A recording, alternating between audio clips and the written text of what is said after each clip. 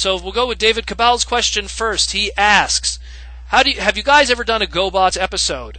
I'd love to hear your opinion on the toy line cartoon and their strengths compared to Transformers. Also, which Gobot or Gobots was your favorite? Well, I'll just answer first. We've never talked about Gobots in the past, except for when TFCon possibly did our exclusive. Yeah. That was probably the only time we ever touched on it. I'll let Wendell go first with the answering of the questions, though. Okay. Oh, okay. So for Mr. Cabal, no, I don't think I've ever done a Gobots episode. I have seen bits and pieces of Gobots, not necessarily from back in the day, but from on YouTube. I think I was a bit too young for Gobots, basically. When I was around, we were just getting Generation 2, and I was watching parts of the third season of Transformers through VHS from my local video store. So I didn't realize there was Gobots up until that point. It's only when I started becoming a part of this group that everyone's talking about Gobots and stuff. But before that, I knew more about Machine Robo from Daniel, from Proto Man, basically, and he had 2 episodes or 3 episodes? It was 2 VHSs that had 4 episodes each. Mm. And we got from our local anime store back in the day. And I'll get into that with me, but yeah. And so that was basic more so my introduction to Gobots, but more so the Japanese side. So I think that, back in the day, I'm sure, as we were, me and Proto Man were talking beforehand, before we started recording, what was it? There was 600 yen line. Yeah, the basically? 600 series line. Yeah. Yeah, and so those things are pretty cool. Like, they come in these, not matchbooks, but how would I put it? I would put it like double cassette container books, like boxes. Yeah, basically. They were small. Yeah, they were small. So I thought that was pretty cool that the packaging was small and compact and. Keep in mind, Wendell's referring to the Machine Robo releases, not the Tonka 1983-84 more cardback based ones. Exactly. I don't know much about Gobots. I don't blame you American because, Gobots. while even someone who was born in the mid '80s, you could still experience G1 because of G2 and the lingering of Season 3. Transformers never really went away. But then also there was also VHSs. The VHSs, the toys were still around, but there were still different types of toys. Yeah, if you had a Zellers, you always had lingering toys. There was Zellers series. Yeah. I remember the first ones I had was the what was the Micro Machine ones called again? The Micromasters. I had a lot. Well, I didn't have a lot. Excuse me. Let me cut that back. I had I had 4 that came in a set Micromasters. Yeah, that came in sets of 4. Yeah. And then I had the Overlord, which was Overload. The trailer. Overload. So he came with the trailer, and I also had one of them that came with a play set, basically. And the play set was it looked like a yellow crane, and it was like a dig site. But then the crane would transform into a communications tower kind of thing. The playset would transform into a communications tower, and then the little guy was You're talking about Micromasters? Oh, yeah. You're talking about Ironworks. Okay. Yeah, the Ironworks. Okay. Series. So that's what I had. At first I'm like, is he talking about Erector? And I'm like, no, wait, communications. Because Ironworks was a crane set, and then it became a windmill / communication tower. Yeah, exactly. Yeah. Exactly that. And so, and I remember when I bought that from Consumers Distributing, it also came with a VHS of Optimus Prime, The Return of Optimus Prime. Oh, that's how you got it. Interesting. Yeah, that's how I got it. The plot thickens now. So that's how I got that. The entryway to Transformers was way easier than Gobots at that time. Well, yeah, Gobots, and also because it kind of really started to fade out by 86, 87, and then because it never came back, there was no lingering of it. Where Transformers, because of G2, the toys would linger around and stuff. Wendell was born in 86, so 85. Excuse me, 85. So Gobots was already on its way out, permanently on its way out. Where even though Transformers was, fictionally on its way out in 86 and 87, it still was around toy-wise, and G2 reestablished that. And if you lived in Canada and you had a Zellers, toys would be there forever. I would not be surprised if, like, back in, like, oh God, like 1990, if you went into Zellers and found G1 stuff. And when I mean G1, I mean like 86 G1 stuff. Like, stuff would just linger. Well, how many times have we gone to Zellers where we've seen toys that were 5 to 10 years old? It would always happen. Like, I remember picking up Beast Wars toys during Revenge of the Fallen. Like, I remember I picked up a mint-on card drill bit during Revenge of the Fallen. Just to give an idea of how much stuff just sits there, forever. But to be very fair, I'm going to go back to the topic of GoBots, because I'm going all over the place. From a little I've seen of GoBots, I think the Rock Lords movie was the most I've seen, and I wasn't able to stick around for most of the Rock Lords movie. I have messed around with a few of the Rock Lords. I had a friend's brother that was like hunting for them at TFCon, and he managed to find one of them that he had as a kid, basically. So that was pretty cool. Like, just seeing how they turn into rocks, and kind of you could put them anywhere, and then you come back and you could open them up, and they're like a robot, basically. I should give it a fair shake, to be very honest. I do have the Rock Lords movie, so I'll give it a watch. I'll definitely give it a watch. Like, seeing everyone that had like fond memories of it was pretty cool at TFCon, but like I said, I was able to stick around. I do have one GoBot slash Machine Robo toy. A friend of mine picked it up for me at a pawn shop. She got it for me for my birthday. She thought it was a Transformer. And when she handed it to me, I was like, "Oh, it's not a Transformer." She's like, "Oh, I'm so sorry, I can take it." I was like, "No. It's really cool. It's a GoBot, but it's super mint." Like, I was very surprised by, like, everything is still here. Maybe some parts are a little bit loose, but they're not crazy loose. It's very interesting.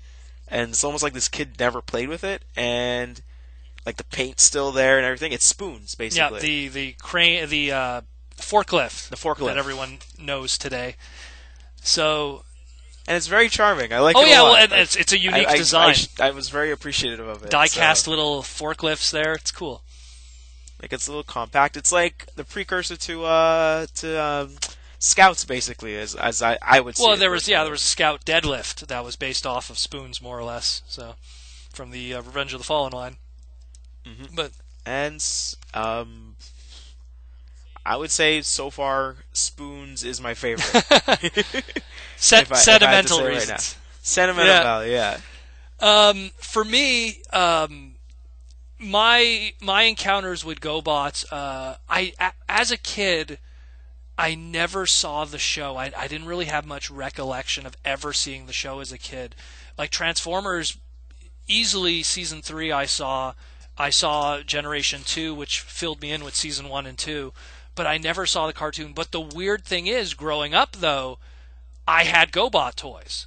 I had Dive, which was the submarine. I had trying to remember who was there a big giant base that had all fours? Yeah, that was part of GoBots. That's the Guardian HQ. I think I might have interacted with the Guardian HQ as a kid, but just never knew what it was. Unless you thought it was like the AT-AT from Star Wars. I don't. Maybe a lot of people mix the two up. Yeah. But yeah, it's just like I had like bootleg GoBots. As much as that sounds crazy, like I've encountered those as a kid, thinking they were Transformers. But it's like, yeah, there was actually bootlegs of GoBot toys also, where it's like, here's Slicks, who was one of the GoBots. But yeah, here's like a yellow and orange version of it made out of cheap plastic. Like, I had a lot of those growing up, and they got destroyed or lost. They were mixed in with many sandbox battles. The only surviving GoBot from my childhood is that Dive that I speak of. But my jump into GoBots really wasn't until I got back into Transformers back in 1996 because of Beast Wars.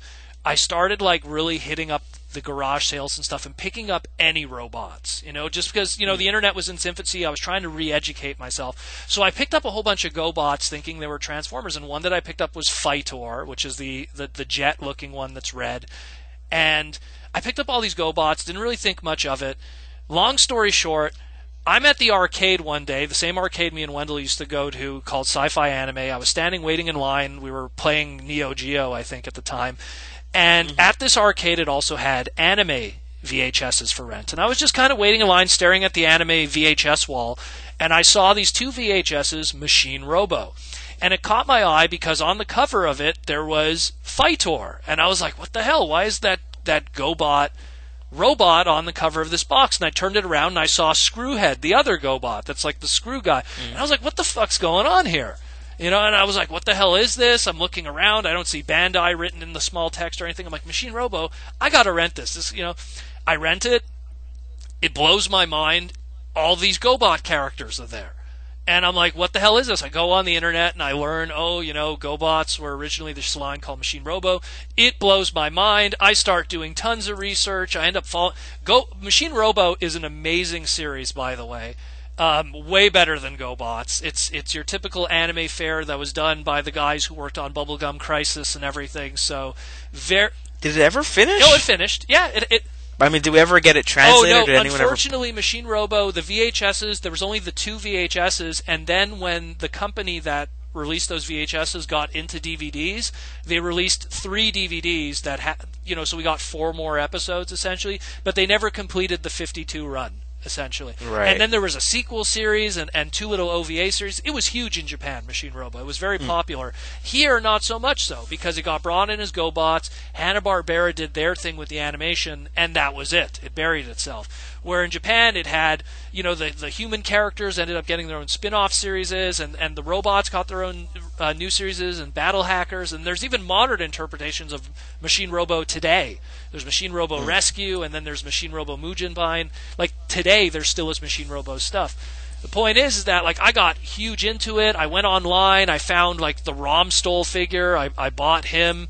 I ended up falling in love with Machine Robo because it was a sentient robot series that wasn't Transformers, that was pretty badass, Yeah, it's pretty violent. Extremely violent. Exactly. It's pretty badass. And I was like, this is, when you find, and this, I think I discovered this in 1998, 99, it really opens up a whole new venue of cool mecha stuff to watch. And this is before torrents and the internet, where everything was so easy to get today, and YouTube didn't exist yet. So it was a nice alternative to Transformers to watch, and there was as little as I could find online to enjoy of it, and I picked up a lot of Machine Robo stuff since then. And ironically, this question, as it's being asked, this year is the 30th anniversary of Revenge of Kronos, the Machine Robo anime, and they're going to be releasing I want to call it a classic / masterpiece-esque line based on those old Gobot Machine Robo designs. So keep an eye out for those in the future. Those are going to look amazing. What else was its strengths? Well, Gobots didn't have many strengths in terms of animation or storytelling.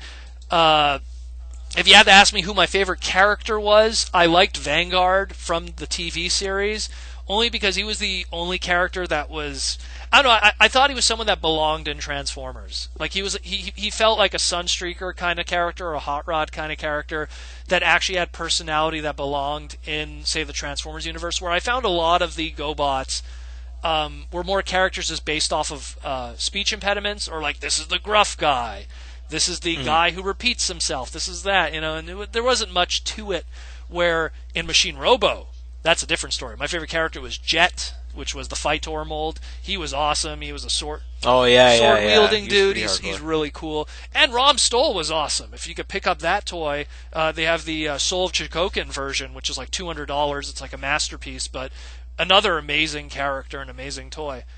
But yeah, that's Gobots for us. More or less. Yeah, pretty much. I mean, I remember when you were telling me about the Mugenbein series, I was like, what? And then the fact that it's almost like a Build-A-Block, but with robots and stuff. It went more in a Lego kind of route. Not even Lego, but, more of a building customization kind of direction. Yeah. The evolution of that brand in Japan kind of changed over the years, because they tried to do Machine Robo Rescue, which was a straight-up, Sentai, sentient robot kind of series. It didn't really do well in Japan, and Hasbro kind of cock-blocked them with the registration of the name, which wasn't cool, because during the Universe line, they registered Machine Robot Rescue. So, yeah, so that's that true. was cool of them. So they were screwed there. They couldn't even bring it to America. And then they did, there was something, they did Mugenbein. And Mugenbein was like, oh, we're not going to do a TV series. We'll do some CG shorts, and it's just going to be more of a creative thing. And it's inexpensive. They're fun, but they're more parts formers than they are transformers, if anything. Yeah, you pull them apart, you bring them back together, kind of thing. So it's very different than its humble beginnings, so to speak. It came out a different way 30 years later. So, but who knows? With the 30th anniversary, if these toys sell well, they might reinvigorate the franchise. Who knows?